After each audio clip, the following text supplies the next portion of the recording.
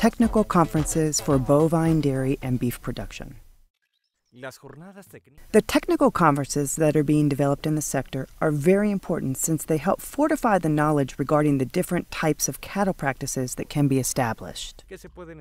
In today's program, Technical Conferences for Bovine, Dairy, and Beef Production, we get to understand how important it is to develop these in order to improve productivity at the different cattle ranches across the country.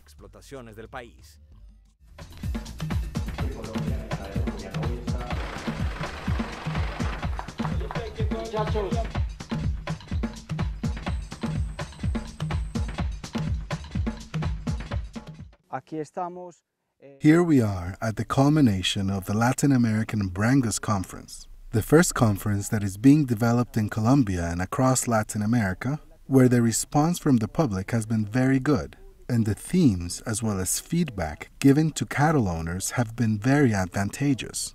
I just wanted to make a toast and take advantage of the fact that we all have a glass of wine and hoping this is a very good, advantageous, and happy stay for all.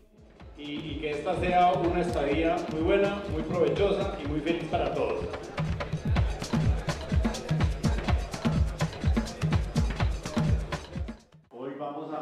Today we're going to initiate the second chapter of the Latin American Brangus Conference. These Latin American Brangus conferences were, let's say, a dream from a long time ago, promoted specially by Argentina. At Medellin's CES University, a panel discussion took place where several delegates from different countries participated. Argentina. The central region has a mild climate, and the breeds are predominantly Angus in first place and Hereford in second place. In the subtropical region, the predominant breeds are the Brangus and the Bradford. Mexico. The bovine population in Mexico is estimated to be at around 33 million heads. Out of those 33 million, approximately 9 will be sacrificed for human consumption. Panama. Panama's soil, generally speaking, is not good for consumption. They're acidic, lands that must be whitewashed, in other words, supplied with lime once or twice a year so that they may function properly. Brazil. The Rio Grande del Sur and the different areas of Brazil is a region of a milder climate where the pastures spread into a natural field, as though it were Argentina's or Uruguay's Pampa region. Paraguay. We believed that we were in condition to certify beef having enough volume, which is important. At the conference, protocols were presented within the conversation about how to access high-value markets with a Latin America Brangus breed. Let's say, without this being excess fat in the animal, nor this a high-end animal. Remember that the fat in the muscle is the last thing deposited, achieved for the final weight. That is to say, the heaviest weight with the most fat. My name is Horacio Avila. I'm a meat technician and a member of the meat committee for the Brangus Association of Argentina, and I'm at these conferences or technical workshops in the Colombian Association in order to register the certification of the Latin American Angus. Para homologar la certificación de Angus latinoamericano, que es un proceso. A process that basically has 3 critical points we have to work on, which is the certification from the field, that is to say, certification of the calf, the industrial processes, and the critical points in the industrial processes, the maturation of beef, and lastly, the presentation itself. Something we're also witnessing at the conference is the variability in the Brangus's composition, a tool for the tropics. An angular variability in the Brangus's genetics, and which somehow raises a series of conditions that we may think are important for all the countries that have Brangus to attend to.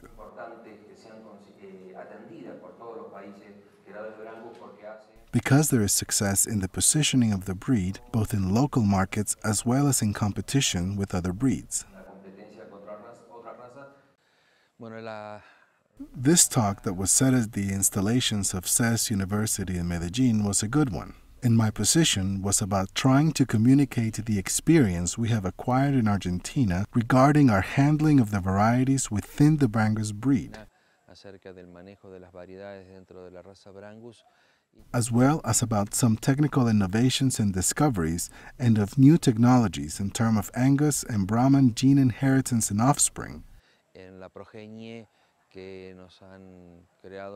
which has created an uproar amongst breeders, because science is giving us new parameters to reconsider. And what before seemed very easy and very clear, today we discover has more variation than we thought.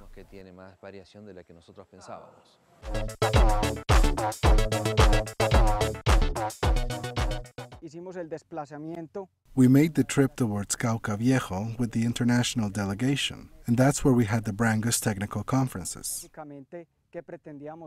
What did we basically want from this? For the international delegations and all their technicians to meet according to subjects such as registration, genetics, and association. All these areas should have the same language, and so we made certain demands with Mexico, Panama, as well as with Argentina to try to standardize concepts. What do we want to achieve? To make sure the breed is understood in one language at a global level.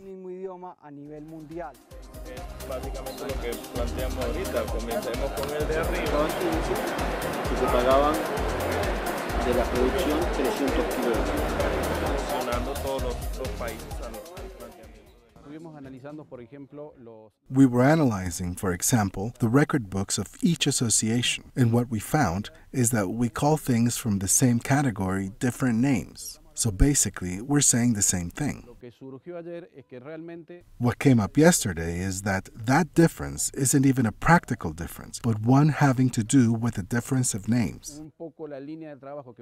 So the line of work we'll take regarding registrations is to see how each plan of registration and each association fares, to place all of that into a conversion table and emit a registration certificate, a third certificate from outside, and for it to be approvable by any of the associations, but still translates my place of origin, what my location is, and what it would be like in the country of destination.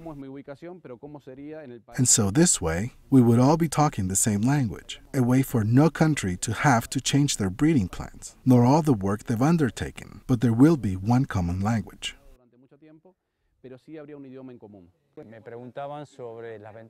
I was asked about the advantages. What is the purpose of using these breeds when there are so many? They're all good. Not one is better than the other, but they do have different characteristics to exploit, particularly the Brangus breed, an excellent maternal breed that originated from Angus, a breed of high fertility and precocity. So, beyond the issue of meat, what the cattle rancher has to measure is a discussion we're always having in Colombia. Many ranchers know perfectly well how much their calves weigh, their daily gain, but they don't know how much they produce per hectare. Some things are not evaluated. How many kilos per hectare are produced and at what cost? This is the only way to know the profitability of a cattle production.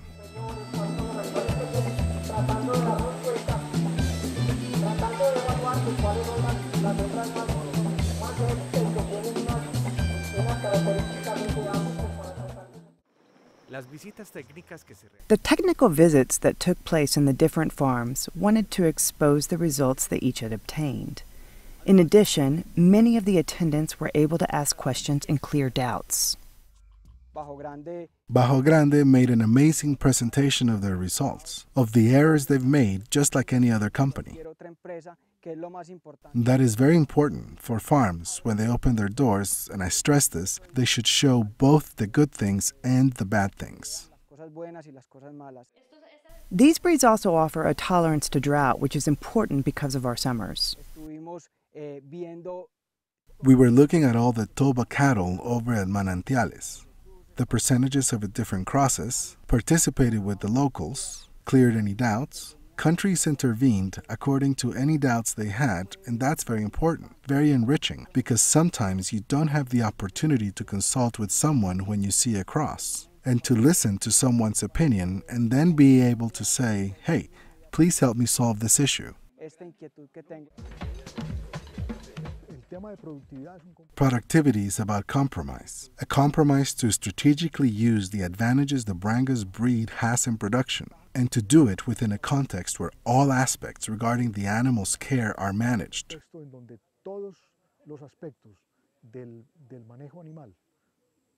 Starting with the social responsibility we have with our workers and with the country.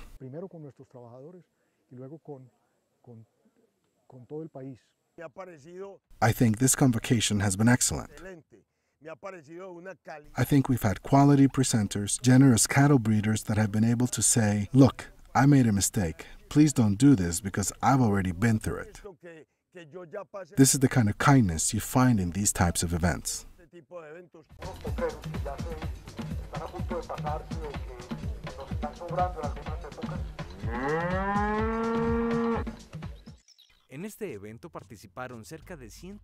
Close to 150 people, both foreigners and locals, participated in this event and enjoyed 1 week of experiences, feedback, and a unification of concepts that reach the goals set out by the AL Brangus.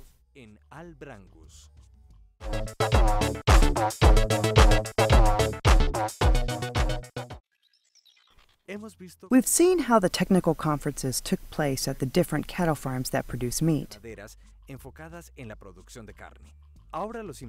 Now we would like to invite you to come and see the academic encounters that took place in the milk industry, which had as its big closing an exhibition fair. There are some people that are mixing the breeds a lot. I was just saying this to a colleague I came in with, that there are people with different types of cattle, like Jersey. I have a neighbor that has yellow, red, Jersey, Holstein, and mixed and spotted cattle. He has a lot, too much mixture, and he says that's what's going to work. I don't know. I'm already very committed to my children, and I absolutely love Holstein cattle. I love it, since I can say that it's giving a lot of food for me and my family.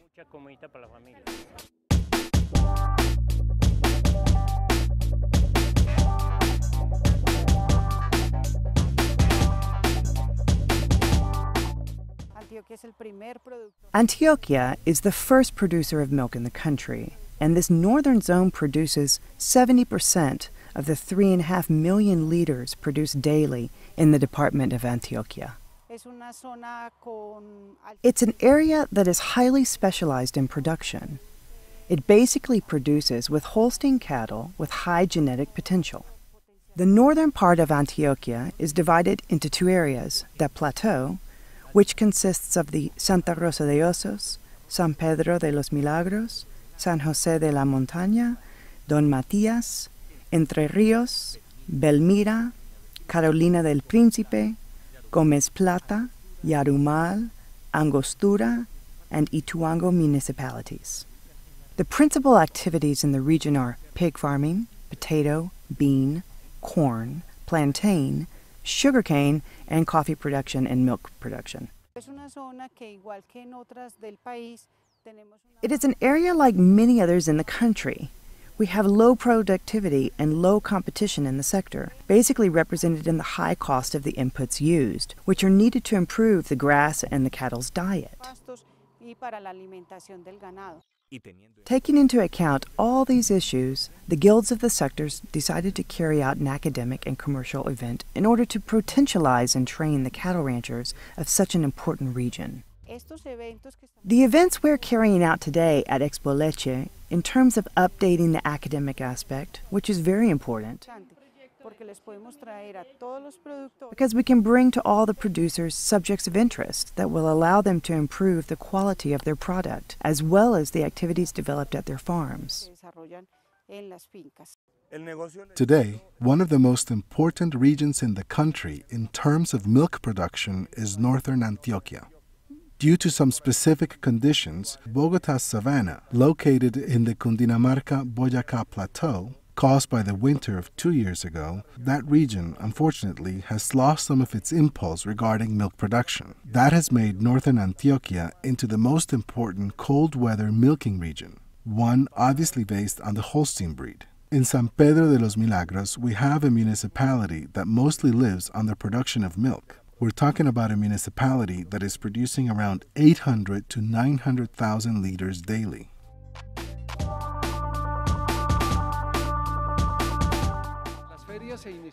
The fairs began many years ago. Saying 1912 or 1914 perhaps would be too much, yet the fairs began in a simple way. When I had a very good animal, what did I have to do? I would leave Mass on Sunday, and I would tell my friends and neighbors, I have an amazing cow. And then I would take them home, kill a chicken, make a sancocho, and then have some aguardiente in order to show them my amazing cow.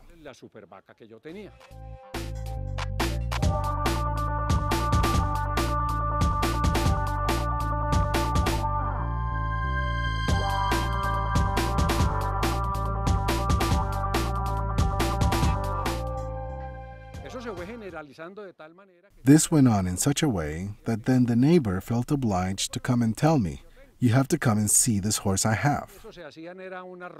This was like a kind of pilgrimage, as some people called it, so that folks would come visit the farm and see the quality of the cattle. That obviously improved the price and business was better. Then someone came up with an idea and said, why don't we get together and take the cows to the town square? And that's probably why, when we have an animal we want to sell, economic needs, or an amazing animal we wanted to show, we would take it to the town fair, which was usually held once a month.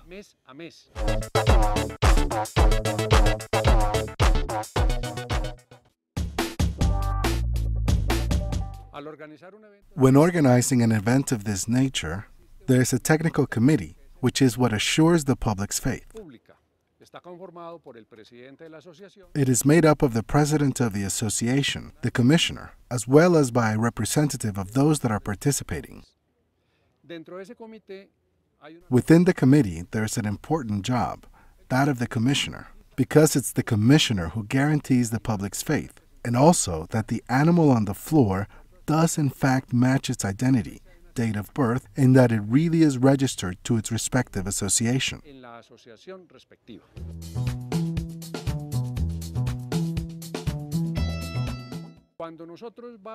When starting an exhibition, what is it that we do? We work with the animal's registration. We're sent a photocopy, and on it we have all the animal's information, a type of identity card with a photograph of the animal's right side. With the Holstein breed, we can easily say that all cows have a different identity according to the number and the color of their spots.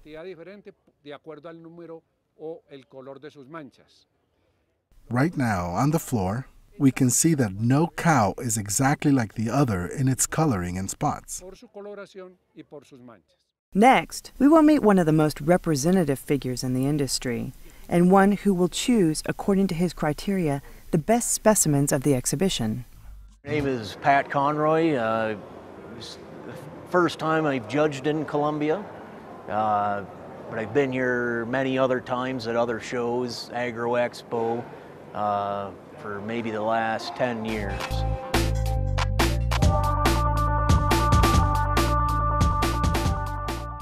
In the heifers, it's very similar to what you're going to look for in cows. For me, I like heifers that got width to their rump, width all the way through. When you get in front of them, they got some power and strength to their front end, and they got some drape and openness to their rib. And it's also very important, the feet and legs. Good set to the leg, how the animal walks from behind. And then when you get to the cows, the udder is very important. You want an udder that's attached very well, both fore and rear. Good teat placement, as well as quality to the udder, that meaning the venation and the snugness to that udder, given the number of calves. The exhibition fairs are carried out through the following categories: Minors Championship, Calves, Intermediate Youth, and finally the Adult Championship. Each category chooses a champion and a reserve champion in order to finally choose the great champion and the great reserve champion of the whole fair.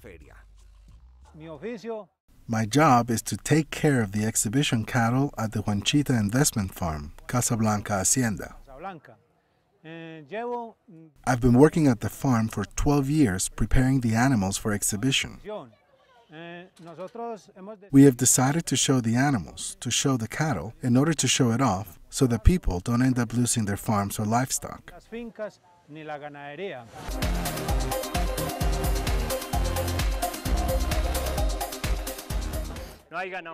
There are good specimens here, good cattle. The Manuela farm's cattle are beautiful. The cattle from the 2Rs are also very beautiful. I mean, there are some good specimens here. In San Pedro and almost everywhere else, we have good genetics, and yet we lack administration. There are people dedicated to managing their cattle, and they advance it as much as they can, because everything in life is about how much love and care you put into things. That produces.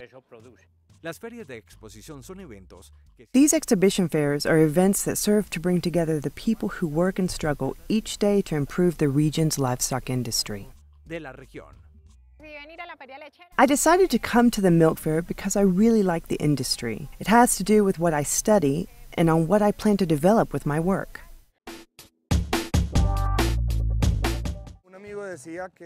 A friend of mine once told me that one of the noblest activities is that of milking.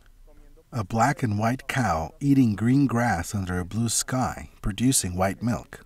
The fact that we come in with these animals, bring them into the showroom, share with them, allows for a close bond between the animal and its handler, its milker, its owner. This is also a business of living beings, one in which we're bringing together the grass, a living being, the bovine animal, a living being, which leads us to be important both at a milk production level as well as on a personal level as livestock farmers. We live for the cows, and we are what we are because of the cows.